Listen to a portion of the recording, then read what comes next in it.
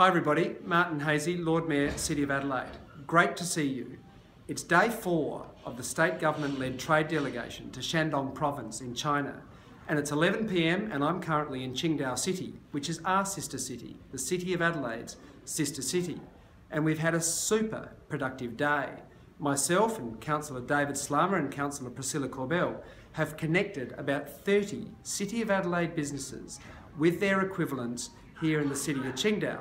And that has already translated to 3 MOUs signed today.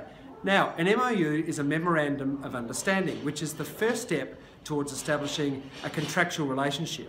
This is terrific stuff, because this is all about creating prosperity and jobs and opportunity for everybody in the City of Adelaide and well beyond. There are about 15 mayors representing metropolitan regional South Australia here today. There are many councillors and there are some local government CEOs.